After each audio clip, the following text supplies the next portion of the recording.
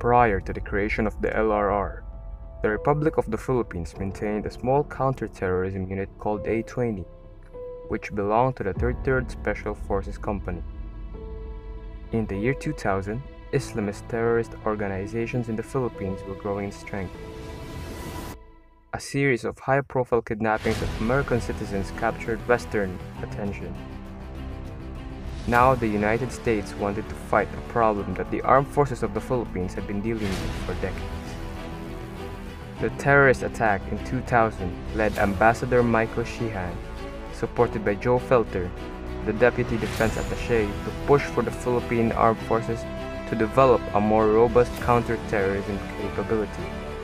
Under Title 22 Security Assistant Authorities, the United States prepared to deploy a mobile training team of Green Berets to the Philippines to train a new counter-terrorism unit.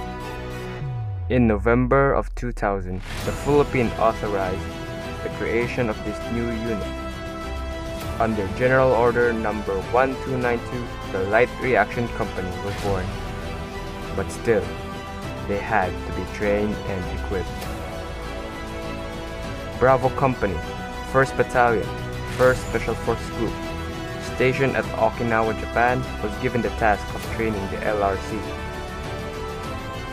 Many of the Green Berets were and graduates of the SFART, AETC, and SOTIC, who were also regionally aligned with the Philippines. They were the perfect choice to mentor the new unit.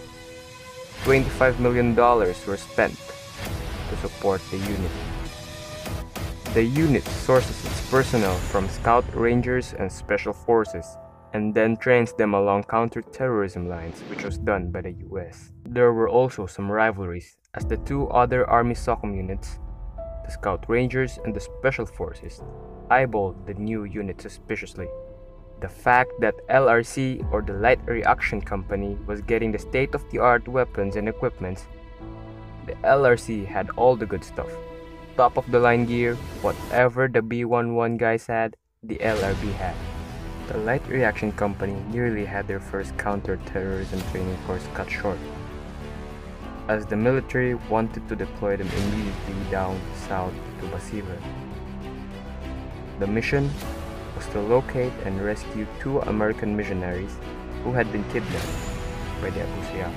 Martin and Garcia Burnham were taken from a resort they were staying at while celebrating their 18th wedding anniversary.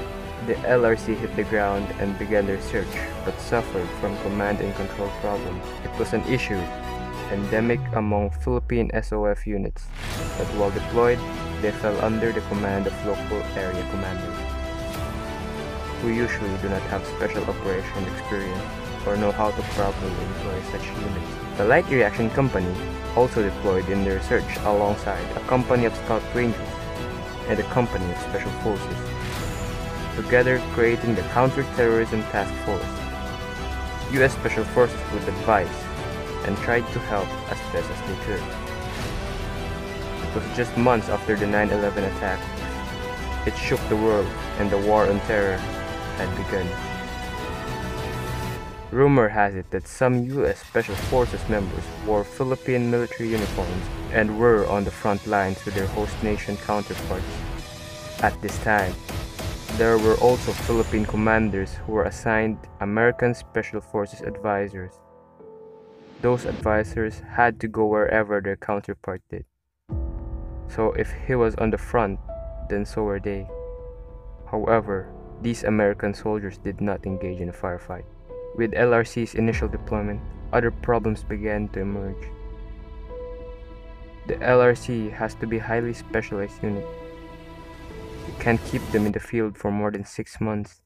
You have to bring them back and retrain them.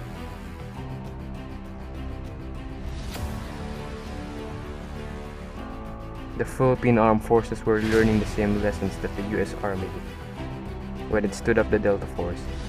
A Squadron and B Squadron were initially created, but soon they realized that the C Squadron was also required. Thus, it needed to become a battalion with 3 companies. In the future, we are now looking at training soldiers in an urban setting. To this date, The Light Reaction Battalion partakes on urban operations, particularly in the urban setting, two of which were the Zamboanga Siege and the Marawi Siege.